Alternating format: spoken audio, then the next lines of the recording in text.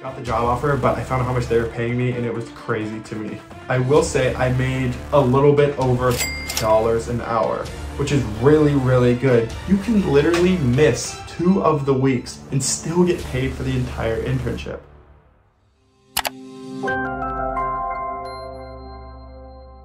Yo, okay, today we are doing something differently and it will mark the shift toward a different focus of my channel. I have a passion for aerospace and aviation and anything in the air that flies. So I figure, why would I even make YouTube videos if I'm not going to do what my passion tells me to do? So leading directly into that is why this video will talk about my internship with Boeing.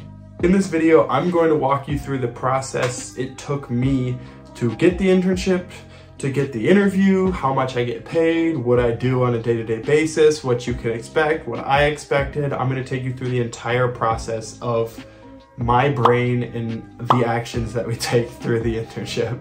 I've always been super interested in Boeing, and it was one of the top companies that I did want to intern with. And I didn't actually think I would hear anything back from them. I just filled out one application, I guess you could say.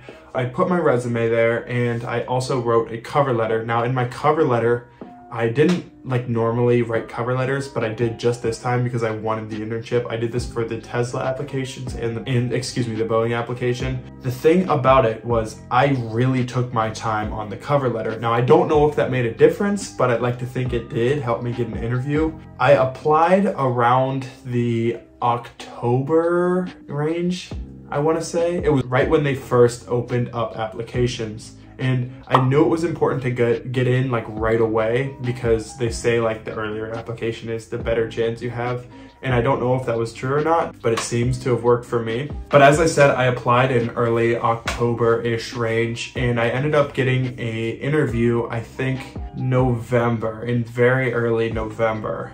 I think it was one of the first couple days of November. And I was super excited that I heard back. I wasn't expecting to hear anything back, honestly. And the internship that I specifically signed up for there was 30 different locations that I could have been working at. And I didn't realize at the time what one would have wanted me or whatever, but I'm actually from Pennsylvania. So they were also in Pennsylvania. So I think that's a good reason also why I heard back. Now that's not a limiting factor if you're not in the same state, but I think it does help because then they wouldn't theoretically have to pay you relocation or have to help you, or it would just increase your chances of staying with that internship because you're in the same state.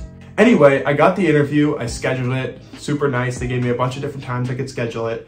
And I remember I was extremely nervous going into the interview because I really wanted the job. I didn't honestly think I had a chance of getting it, but I really wanted the job.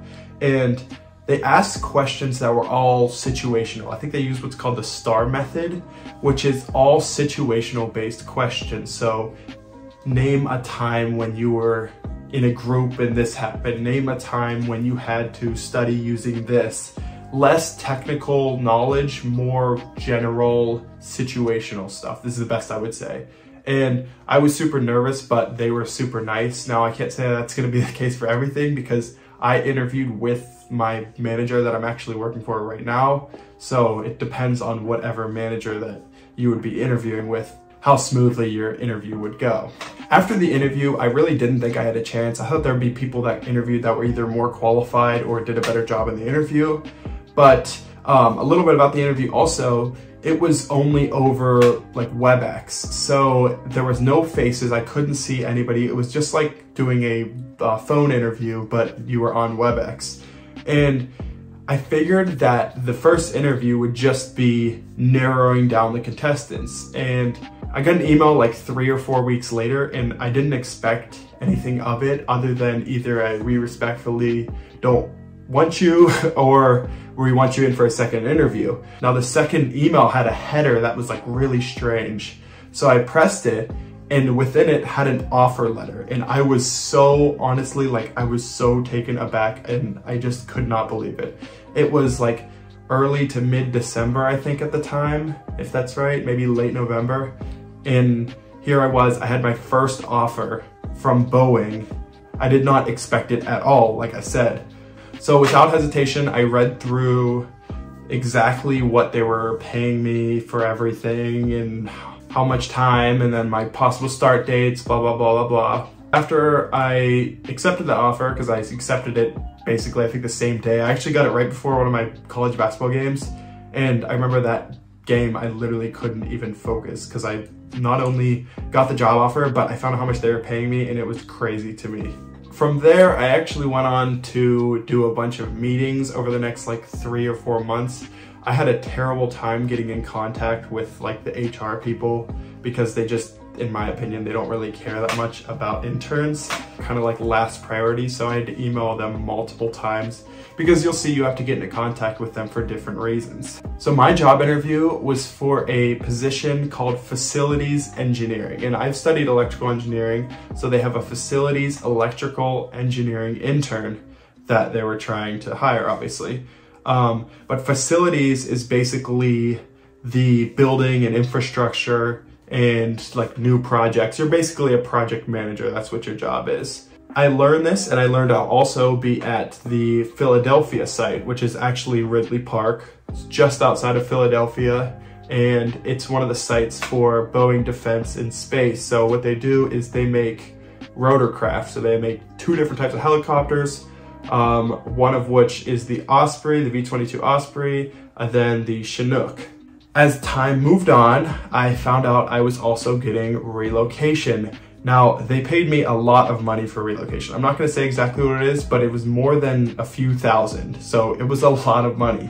So originally relocation was just supposed to cover for my housing for the summer, but my housing ended up being way cheaper than the amount they paid. So I just got to keep that extra money. Well, I guess I'm in it right now, so I get to keep that extra money.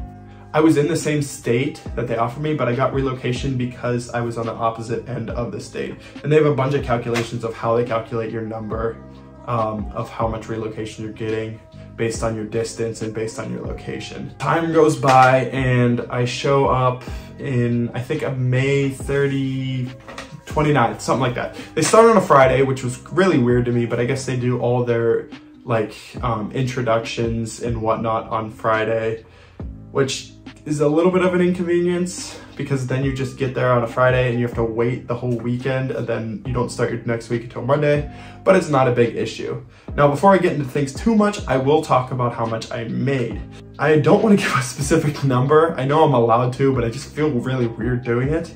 But I will say I made a little bit over $30 an hour, which is really, really good compared to most internships. I know bigger companies pay more, but Boeing especially is known for paying well. We actually get even more benefits than just the relocation and the crazy competitive wage, but I'm gonna talk about those later. Now, if you wouldn't mind, please do me a favor and like this video. I appreciate it because it takes only a second out of your day, but these videos take forever for me to make. So just dropping a like literally makes my day. Please do it. But I showed up the first day, and I think the business casual was what you're supposed to wear. And I remember they don't really have too much for me to do as an intern. I did find myself busy like after the first couple weeks, but honestly, it's kind of like the tasks that nobody else wants to do, which is okay. I understand it. I'm an intern, I'm getting paid a lot. I will say they do like to focus on giving you some benefit too. So there's a bunch of like different meetings and things that are set up like for interns, like virtual and in person based on your site, where you get to like either learn about the site or you get to learn like general company information, which is actually really nice. The nice thing about being an intern at Boeing is everybody is so welcome to talk to you. Like, I can walk into my manager's office and learn about his life story. I can walk into my manager's office and ask him why he does what he does or how he got to where he did. They have an open door policy, and they, from my experience, are very, very good about doing it. Now, what I did notice from my previous internship to this internship at Boeing though is it is fairly strict in terms of policy. Now, it may just be because of the team that I'm on, but I noticed that they try and make sure that you're either constantly working or that you're constantly focused.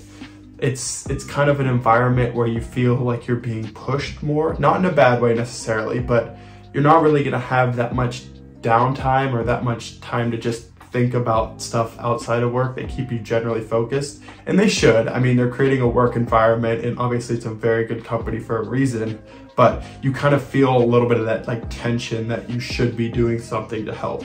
Now, talking about benefits a little bit more, I went to a meeting that was all about like intern benefits that just blew my mind. So as interns, there's either a 10 or 12 week option, and either one you do, you get the same benefits. Now, it's kind of crazy, but they give you 11 days of paid time off, which is insane. So if you were to take a 10-week internship, you can literally miss 2 of the weeks plus another day and only go 7 4/5 weeks and still get paid for the entire internship. And if this isn't crazy enough, they actually pay 10%, they match 10% of your 401k investment, which is absolutely mind-blowing. As an intern, they do this. So if you're smart, you'll take advantage and you'll invest that 10% of your salary, so that way they'll invest another 10% and get you to 20%, which is so nice. Not only this, but they have like healthcare benefits and a bunch of other stuff, even for interns, like to discounts to stores and whatnot, just because you're an employee at Boeing, and it's kind of awesome. But I'm currently, I think, halfway done with my internship, and I will say that they're very, very big on recruiting after your internship. So if you have an internship at Boeing, it is 10 times easier getting a job after versus if you didn't have an internship. Now, this may not seem like that big of a deal, but for somebody who really wants to get in the company like me for long term, it is amazing, and I'm definitely gonna take advantage of that, because the more you network while you're there, the easier it will be to get a job. Not only this, but your manager, after you leave, kind of writes a small report about you or fills out a form about you, and if they have good things to say about you and you apply to any different position within the company, that is gonna stay with you. So that is gonna help you when you get hired, because you already have been in the company and you already left this good mark on the company. So that has been my experience to this point. I didn't really know if I was gonna open up about this and talk about it, but when I got this internship, I like went on YouTube right away and tried to look up stuff, and I did find a few videos, but I wanted somebody to be transparent, like about benefits and whatnot, so I tried to explain it as best as I could. But if you like watching this video, please like and subscribe. If you wanna see more, then subscribe. I'm gonna be doing more aerospace field related items, as I mentioned. So I will see you next time.